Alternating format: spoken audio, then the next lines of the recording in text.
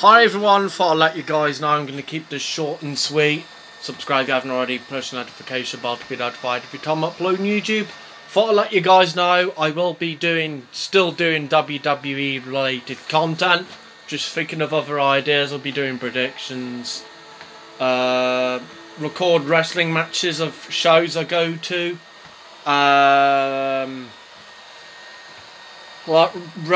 Reactions of matches. That sort of thing. So I thought I'd let you guys know.